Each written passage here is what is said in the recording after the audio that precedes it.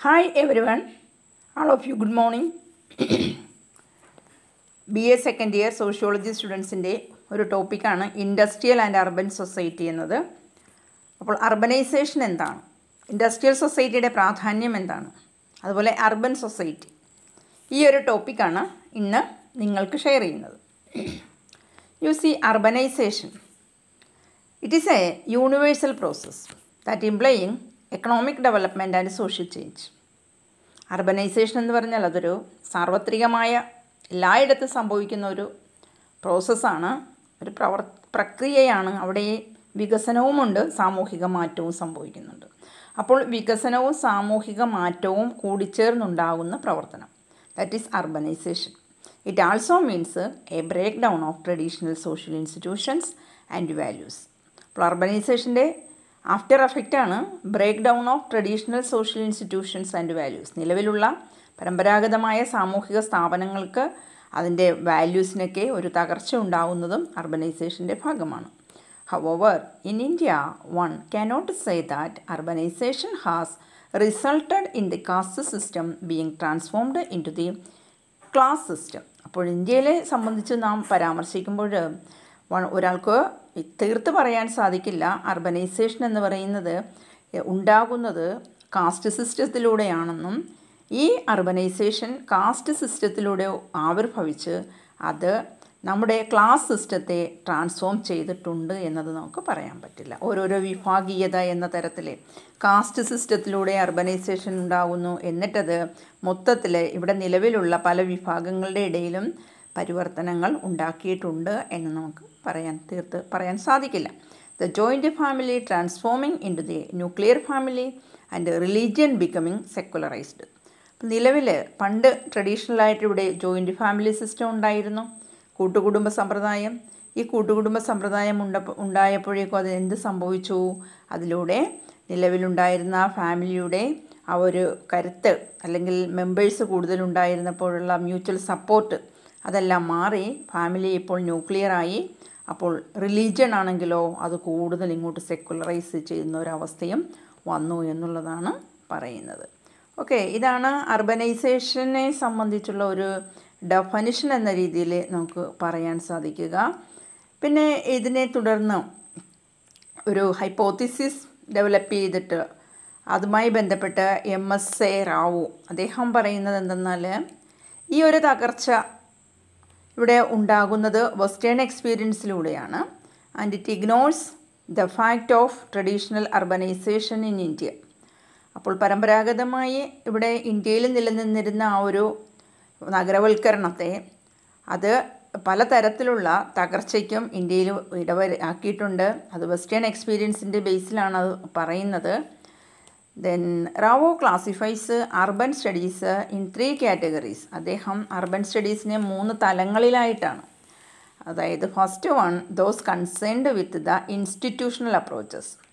Then those treating cities and their growth in the general context of history of civilisation and those which formulate the cultural role of cities in context of social organisation of the great tradition.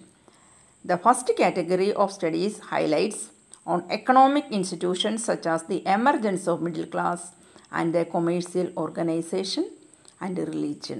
അപ്പോൾ ഇവിടെ ഈ urbanisation മുഖേന ആ ഒരു നഗരവൽക്കരണം എന്ന് പറയുമ്പോൾ MSA Rao observe ചെയ്യുന്ന, അദ്ദേഹം നിരീക്ഷിക്കുന്നത് പാശ്ചാത്യ സംസ്കാരം ഇങ്ങോട്ട് കുടിയേറിയപ്പോൾ അതിൻ്റേതായ ചില തകർച്ച നമ്മളുടെ സമൂഹത്തിനും ഉണ്ടായിട്ടുണ്ട്.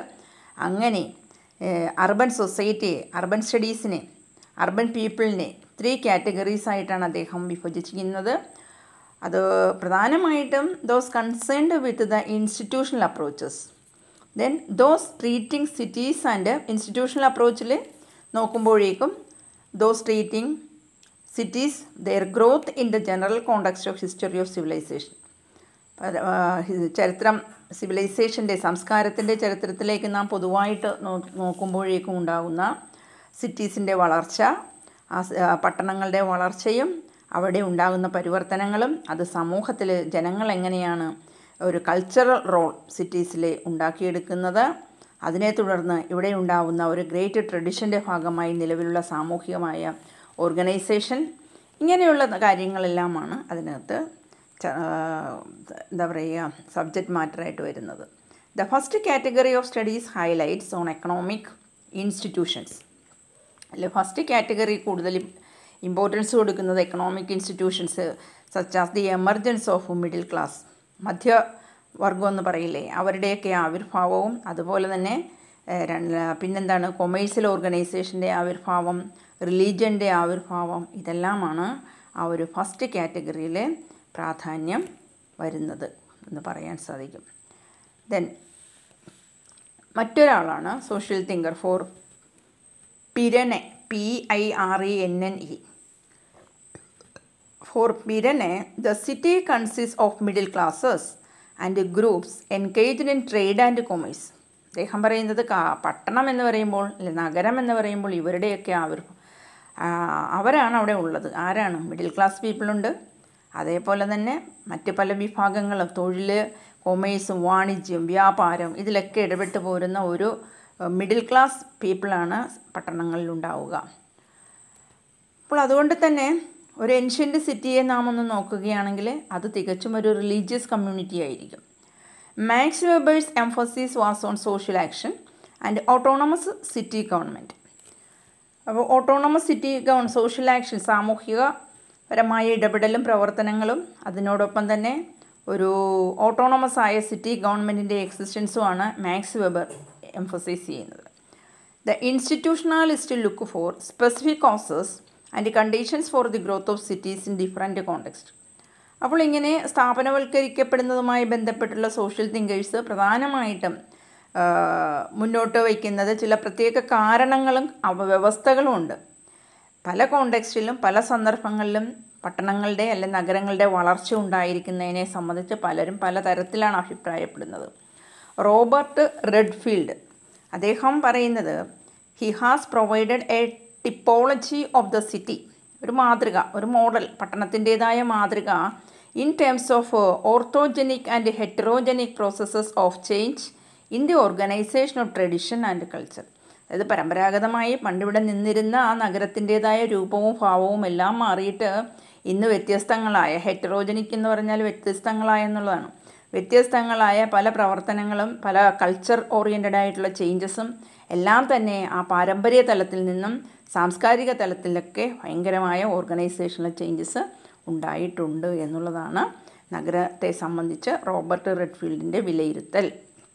So he provided A ടിപ്പോളജി of the city in terms of orthogenetic and heterogenetic processes of change in the organization of tradition and culture. അപ്പോൾ ഇവിടെ നിലവിലുള്ള വ്യവസ്ഥാപിതമായി നിലവിലുള്ള പാരമ്പര്യാധിഷ്ഠിതമായിട്ടുള്ളത് കൾച്ചറൽ ഓറിയൻറ്റഡ് ആയിട്ടുള്ള കാര്യങ്ങളിലൊക്കെ എങ്ങനെയുള്ള പ്രോസസ്സാണ്? ഓർത്തോജനിക് ആൻഡ് ഹെറ്ററോജനിക് പ്രോസസ് ഓഫ് ചേഞ്ചസ് ആണ് ഉണ്ടായിരിക്കുക എന്നുള്ളൊരു ഒബ്സർവേഷനാണ് പറയുന്നത്. അപ്പോൾ ഓരോരുത്തരും ഈ പറഞ്ഞ ട്രഡീഷണൽ ആയിട്ടുള്ള കാര്യങ്ങളെയൊക്കെ മാറ്റിമറിക്കുന്ന തരത്തിലുള്ള ചേഞ്ചസ് ആണ് അർബനൈസേഷൻ വരുത്തിയിട്ടുള്ളത് എന്നുള്ള ഒരു വിലയിരുത്തലാണ് വരുന്നത്. Milton singer he observes that the great tradition is basically an urban phenomenon and transformation of the little tradition in to great tradition that refers to the process of urbanisation. അതായത് Milton singer അദ്ദേഹത്തിൻ്റെ നിരീക്ഷണം ഇതാണ്, ഒരു വലിയൊരു പാരമ്പര്യം Indian culture എന്ന രീതിയിൽ അടിസ്ഥാനപരമായിട്ട് ഇവിടെ ഉണ്ടായിരുന്നത് അത് നഗരത്തിലേക്ക് ജനങ്ങൾ ചേക്കേറുമ്പോൾ അതൊരു അർബൻ ഫിനോമിനനായിട്ട് മാറുകയാണ്. അങ്ങനെ വരുമ്പോഴേക്കും ട്രാൻസ്ഫോർമേഷൻ അവിടെ ഉണ്ടാകും. ആ പരിവർത്തനം എന്ന് പറയുന്നത് ഒരു എന്താ പറയുക, നിലവിലുള്ള കാര്യങ്ങളിലെല്ലാം ഒരു changes little tradition to great ട്രഡിഷനായിട്ട് മാറും. ആ ലിറ്റിൽ ട്രഡിഷൻ അതൊരു വലിയൊരു മഹത്തായ പാരമ്പര്യത്തിൻ്റെ ഭാഗമായിട്ടുള്ള ചേഞ്ചസാണ് അവിടെ ഉണ്ടാകുന്നത്. The little tradition to great tradition that refers to the process of urbanization. ഇതൊക്കെ തന്നെയാണ് നാം urbanization എന്ന് പറയുന്നത്. However, great tradition has also been undergoing significant changes. അപ്പോൾ ഇവിടെ നിലവിലുള്ള ഗ്രേറ്റ് ട്രഡിഷൻ എടുത്താലും അതിനെന്തുണ്ടാവുന്നുണ്ട്? That is undergoing significant changes. Then hence we can say that individualism, freedom and also traditional norms and values also that undergoing changes due to urbanization. Okay, so here the pre-industrial city was a feudal one. അപ്പോൾ industrial and pre industrial city. അപ്പോൾ ഇത് ഇങ്ങനെ ഒരു distinction അല്ലെങ്കിൽ classification വരുന്നത് ജിഡിയോൺ Joburg ആണ്. ജിഡിയോൺ Joburg അദ്ദേഹമാണ് സിറ്റീസിനെ pre industrial and industrial എന്ന രീതിയിലേക്ക് ഒരു ക്ലാസിഫിക്കേഷനിൽ വർഗീകരണത്തിലേക്ക് കൊണ്ടുവരുന്നത്. ആ വർഗീകരണം എടുക്കുമ്പോൾ പ്രീ ഇൻഡസ്ട്രിയൽ സിറ്റി എന്ന് പറയുന്നത് ഫ്യൂഡൽ ഫ്യൂഡലിസ്റ്റിക് പ്രഭുക്കന്മാരായിട്ട് ഭൂവുടമകളില്ലേ അവരെയാണ്. അപ്പോൾ പ്രീ ഇൻഡസ്ട്രിയൽ സൊസൈറ്റിയിൽ ഒരുപാട് ലാൻഡ് ഓണേഴ്സിനെയാണ് നമ്മൾ കാണുന്നത്, ഫ്യൂഡൽ അപ്പോൾ അങ്ങനെയുള്ളൊരു സമൂഹമാണ് pre industrial society. There R 2 limitations to this approach. ഈ അപ്രോച്ചിന് 2 ലിമിറ്റേഷനാണ് പറയുന്നത്.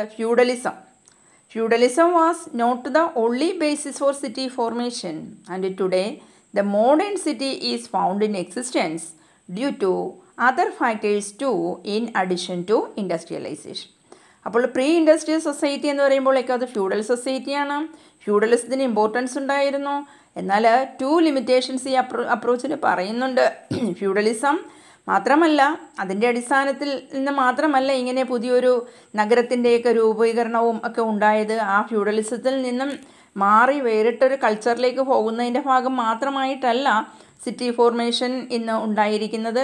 മറിച്ച് ഇന്നത്തെ മോഡേൺ സിറ്റി നിലനിൽക്കുന്നത് അതിൻ്റെ ആ ഒരു ആവിർഭാവവും നിലനിൽപ്പും എല്ലാം തന്നെ that may due to the other factors to in addition to industrialisation. അപ്പോൾ നഗരവൽക്കരണം വ്യവസായവൽക്കരണത്തിൻ്റെ ബൈ പ്രോഡക്റ്റ് ആണെന്നാണ് പറയുക. അപ്പോൾ നഗരങ്ങളെല്ലാം ജനങ്ങൾ അങ്ങോട്ട് ചേക്കേറിയത് പ്രധാനമായിട്ട് ഫ്യൂഡലിസത്തിൽ നിന്നും മാറിയിട്ട് ഇൻഡസ്ട്രിയലൈസേഷൻ്റേതായ ആ ഒരു ആഫ്റ്റർ എഫക്റ്റും അല്ലെങ്കിൽ തൊഴിൽ രംഗം എന്ന് പറയുന്നത് വ്യാവസായികവൽക്കരിക്കപ്പെട്ടപ്പോൾ ആ വ്യാവസായികവൽക്കരണത്തിൻ്റെ ഭാഗമായിട്ടാണ് ജനങ്ങൾ ഭൂരിഭാഗവും നഗരങ്ങളിലേക്ക് ചേക്കേറിയത്. അപ്പോൾ ഇവിടെ രണ്ടും ഒരേപോലെ വരികയാണ്.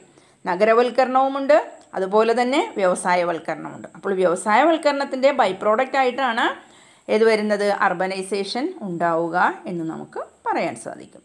ഓക്കെ, അപ്പോൾ ഇത്തരത്തിൽ നോക്കുമ്പോൾ അർബനൈസേഷൻ നമുക്ക് പറയാം ഇതൊരു world wide ഫിനോമിനനാണ്. India has also witnessed an increased growth of urbanization and industrialization in the post-independence period. Then urban growth in India is particularly due to large-scale migration from villages to towns. അപ്പോൾ ഇൻഡസ്ട്രിയലൈസേഷനും അർബനൈസേഷനും അത് linked ആണ്. ഒന്നിൻ്റെ by product ആണ് മറ്റൊന്നെന്ന് പറയാം. ഇപ്പോൾ ഇന്ത്യയെ സംബന്ധിച്ച് നോക്കുകയാണെങ്കിൽ അല്ലെങ്കിൽ ലോകത്തുള്ള എല്ലാ രാജ്യങ്ങളെയും പരിശോധിച്ചാൽ അതൊരു ആഗോളതലത്തിൽ നടക്കുന്ന ഒരു പ്രതിഭാസമാണ് അർബനൈസേഷൻ എന്ന് പറയുന്നത്.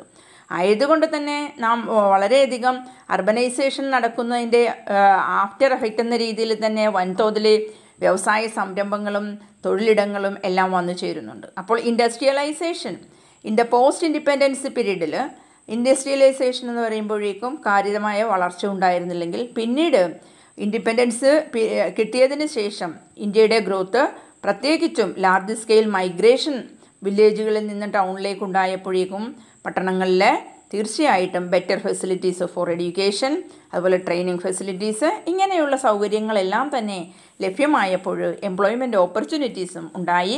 അതുകൊണ്ട് ആളുകളൊക്കെ തന്നെ ഗ്രാമങ്ങളിൽ നിന്ന് നഗരങ്ങളിലേക്ക് ചേക്കേറി താമസിക്കാൻ തുടങ്ങി. ഇതൊക്കെയാണ് അർബനൈസേഷനെ ഇടയാക്കിയിട്ടുള്ളത് എന്ന് നമുക്ക് പറയാം.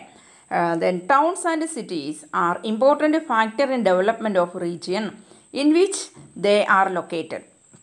ഇപ്പോൾ അർബനൈസേഷനിലൂടെയാണ് ഒരുപാട് പട്ടണങ്ങളും സിറ്റീസും എല്ലാം തന്നെ ആവിർഭവിച്ചു.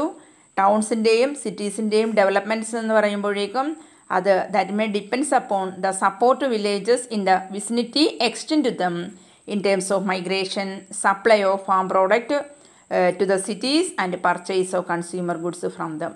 അപ്പോൾ നഗരത്തിൻ്റെയൊക്കെ എക്സിസ്റ്റൻസ് അല്ലെങ്കിൽ അർബനൈസേഷൻ എന്ന് പറയുന്നത് അവരുടെ ഒരു ഡിപ്പെൻഡൻസ് എന്ന് പറയുന്നത് തികച്ചും അവരെ ഡിപ്പെൻഡ് ചെയ്യുന്നത് അവർക്ക് ആശ്രയിക്കാനുള്ളത് ആരെയാ, റൂറൽ ഏരിയയാണ്. അപ്പോൾ റൂറൽ ഏരിയ എന്ന് പറയുമ്പോഴേക്കും തികച്ചും വില്ലേജസ് എന്ന് പറയുന്നത് അത് ഫാമിംഗ് അഗ്രികൾച്ചറൽ ഓറിയൻറ്റഡ് ആയിട്ടുള്ള ഏരിയ ആയിരിക്കും. ഈ അഗ്രികൾച്ചറൽ ഓറിയൻറ്റഡ് ആയിട്ടുള്ള വില്ലേജ് ഏരിയ എന്ന് പറയുമ്പോൾ അവിടെയാണ് ഫുഡ് പ്രോഡക്റ്റ് ഒക്കെ പ്രൊഡ്യൂസ് ചെയ്യപ്പെടുന്നത്.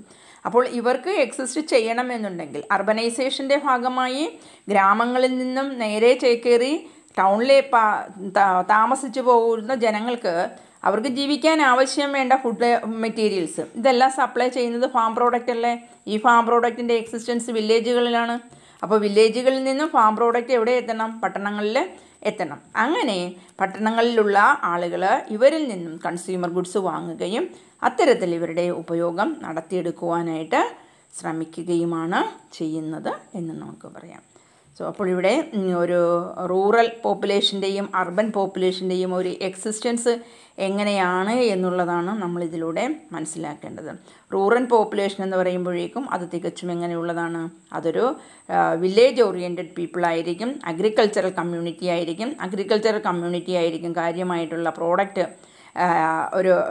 ഒരു ജനതയ്ക്ക് വേണ്ടിയിട്ടുള്ള അഗ്രികൾച്ചറൽ പ്രോഡക്റ്റ് എല്ലാം തന്നെ പ്രൊഡ്യൂസ് ചെയ്യുന്നത് ഈ മേഖലയിൽ ആയിരിക്കും. ആ മേഖലയിൽ നിന്നുള്ള ജനങ്ങൾ തൊഴിൽ അന്വേഷിച്ച് കൂടുതൽ സുഖസൗകര്യങ്ങൾ അന്വേഷിച്ച് പട്ടണങ്ങളിലേക്ക് ചേക്കേറുകയാണ് ചെയ്യുന്നത്. അപ്പോൾ അർബനൈസേഷൻ നമുക്ക് ചുരുക്കി പറഞ്ഞാൽ urbanisation it is A world wide phenomenon and it witnessed and increased growth of urbanisation and industrialisation in the post independence period. Okay, അപ്പോൾ ഈ ഒരു ഭാഗം ഇവിടെ അവസാനിപ്പിക്കുന്നു. ഇതിൻ്റെ അടുത്ത അർബനൈസേഷൻ എന്നുള്ളൊരു ഭാഗം കഴിയുകയാണ്. ഇനി മറ്റു ഭാഗം അടുത്തൊരു വീഡിയോ സെഷനിലൂടെ നിങ്ങൾക്ക് തരുന്നതായിരിക്കും. Okay, thank you. ആദ്യമായിട്ട് ക്ലാസ് കേൾക്കുന്നവർ ഒന്ന് സപ്പോർട്ട് ചെയ്യുക. നിങ്ങൾ കേൾക്കുന്നത് തീർച്ചയായിട്ടും ഏത് വീഡിയോ ആണ് വീഡിയോയുടെ താഴെ ഒന്ന് ക്ലാസ്സിനെ പറ്റി കമൻറ്റ് ചെയ്താൽ അത് മറ്റു കുട്ടികൾക്ക് കൂടി പ്രയോജനപ്രദമായിരിക്കും. അതുകൊണ്ട് വീഡിയോ ലൈക്ക് ചെയ്യാനും കമൻറ്റ് ചെയ്യാനും മറക്കല്ലേ. Okay, thank you.